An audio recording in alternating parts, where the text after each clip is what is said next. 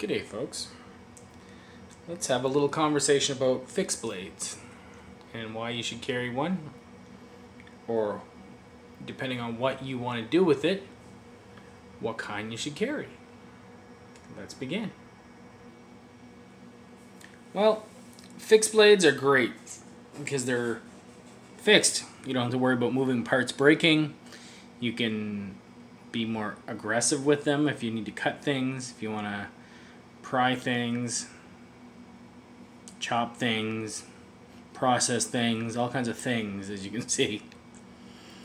But I'm going to just show you a couple of the ones I just happen to have in the car with me because I forgot to put my canister with all my extra stuff back in the house. So here we go. Let's get started. Now, hunting. Most people, if you have a fixed blade, you're going to be in the woods and you're going to be hunting. So you're expecting to use your knife for game or just because you're cool and you want a knife. Well, this right here is an old Gerber that I have had for, oh god, ages. I don't even remember when I actually don't even remember the name of this knife. All I know is it's a Gerber. It's got a leather sheath.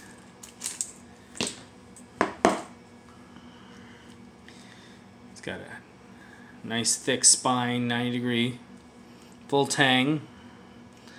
I made sure to look it up when I first got it. But it's got a nice point to it. But as you can see, it's got a nice belly. It's a clip point. Almost a spear point. It's almost straight and it's got that false edge on the back, but I've used this for years. As you can see, the bad shape. The leather's in. I probably need to work on that leather a little bit. It's been in a horse barn for a couple years. It's been, you name it.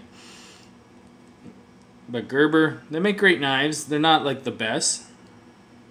I wouldn't say they're high-end, but for a nice knife that you're going to use and be able to sharpen really well, I would go with a Gerber.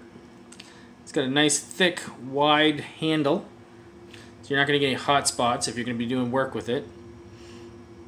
But it's just like an all-around knife that's you're going to use for everything. That's pretty much what I got it for. It's light, very light, so you're not going to be chopping much with it. So you basically have a knife that is good for doing a little bit of everything and not specializing in one thing or another. Good old Gerber. Now, let's go with another aspect of having a fixed blade knife, and that would be bushcraft. Things you're going to be doing. It's not really survival, although it is, because you're going to survive in the woods. But it's actually working with wood, making fires. It's bushcraft. I would go, if you on a budget, with a Mora knife from Sweden. They come in these little sheaths. They're plastic, the polymer sheaths. They're probably not going to hold up to too much abuse, but as long as you take care of it.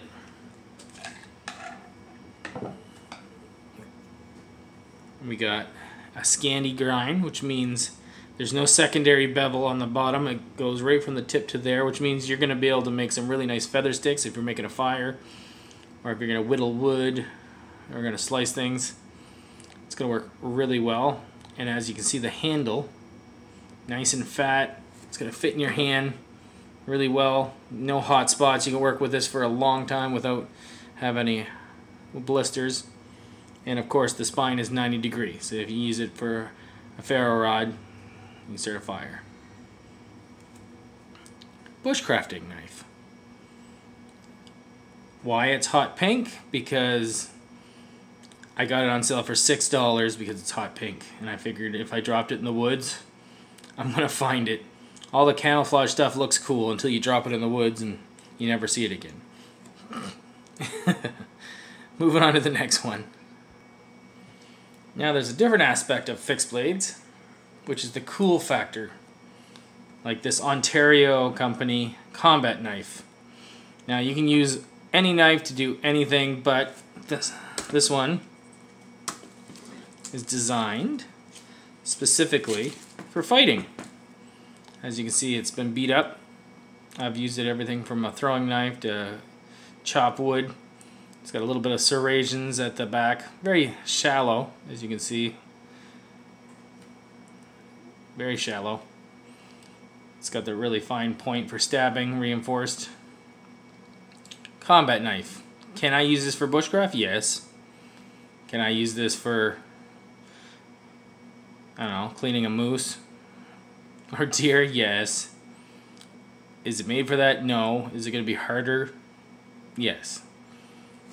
But for a fighting knife, if you're going to, you know, get in a fight with a Marine on a battlefield, yeah, great little knife. Awesome knife for its purpose. A combat knife instead of a regular knife, still going to be good in a pinch. Moving on. Ah yes, cold steel, my favorite. When I picked out this knife, because technically it's a combat knife. It's the compact, so it's the shorter version of the knife that the Navy SEALs actually use. They get them in buds. But I wanted a nice sturdy knife with a straight edge. I didn't want any of those serrations because I want to actually use this in the woods.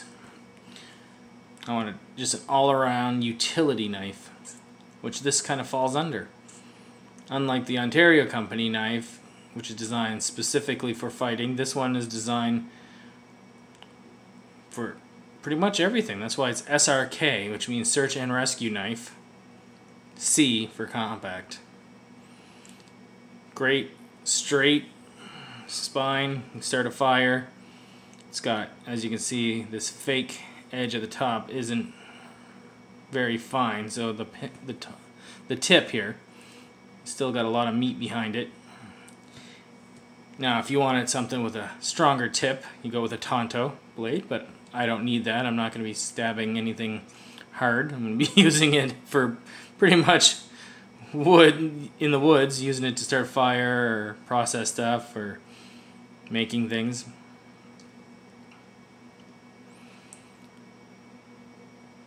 I'm just letting you look at it a little bit. It's so beautiful. Anyway, fixed blades. When you want a solid piece of steel that you can rely on with no moving parts to mess you up. A knife's a knife. You know, it doesn't matter if you have a knife for a different purpose. A sharp edge is a sharp edge. It'll get it done. So you get something that suits your personality.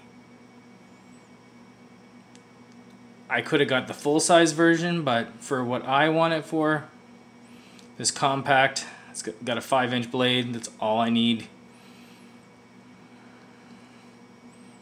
Anyway, there you go, guys. That just happened to be what I had on me. Sounds funny. You have a wonderful night, and stay safe, guys. Bye for now.